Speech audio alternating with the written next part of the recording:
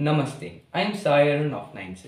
Namaste, I'm Jayakosh of 9C. Today we are going to talk about the spiritual and scientific explanation of carbon atoms. Spiritual explanation.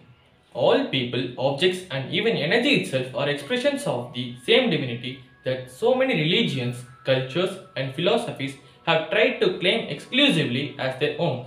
The carbon atom, by containing within it the universal symbols swastika, Omkara, Omega, and Alpha, demonstrates that the matter is a manifestation of the same divine consciousness experienced by the saints and sages of all history. Living matter, which is carbon based, must have a unique role in this expression.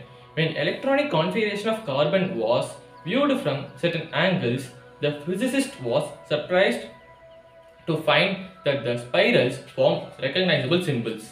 In the first view, a three-dimensional Omkara could be seen. From a different angle, the Omkara became a flat two-dimensional swastika. The swastika, he concluded, was actually the 2D representation of the 3D Omkara. Rotating the model to another angle shows the symbols change into the Greek alpha and omega. At a cosmic level, the symbols of Eastern spirituality, Omkara and Swastika, are literally and only different aspects of the same spiritual truth. That is also represented by the symbols of Western spirituality, Alpha and Omega. The universe does not exist separately from the universal consciousness. It is a direct expression of it. The scientific explanation of carbon. Carbon. Carbon is one of the most important non-metallic elements. The Earth's crust consists of 0.032% of carbon. Carbon is present in our muscle, bone, and other compounds. A large number of things which we use in our daily life are made up of carbon. Thus, carbon chemistry is also known as living chemistry. Special features of carbon. Even though the abundance of carbon is less, number of carbon compound is more than all elements taken together. Why is this property is seen in carbon? Not in any other elements in carbon is unique features. Catenation. Catenation is binding of an element to itself or with the other element through covalent bonds. Tetravalency. Another versatile nature of carbon is tetravalence. The atomic number of carbon is 6 and the electronic configuration of carbon is 2, 4. Multiple bonds. The nature of bonding in a compound is the primary factor which determines the physical and chemical characteristics of the compound. Isometrism. The phenomena in which the same molecules formula may exhibit different structures arrangement is called isomerism.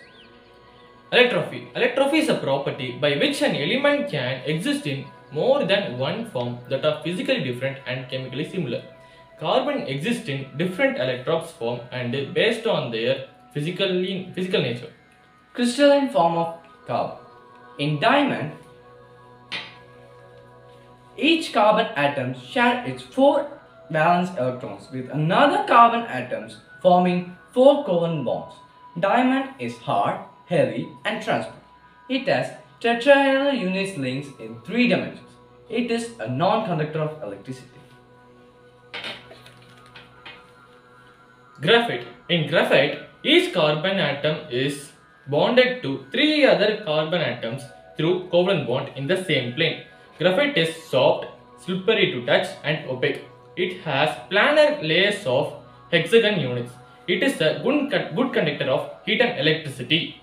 Fullerene. The third crystalline allotrope of carbon is fullerene. The best known fullerene is Buckminster fullerene, which consists of 60 carbon atoms. Amorphous forms of carbon. In amorphous forms of carbon, carbon atoms are arranged in random manner. These forms of carbon are obtained when wood is heated in the absence of air. Due to these special features of carbon, carbon is unique in its nature. Thank you for all to giving this opportunity to us. Thank you. Thank you.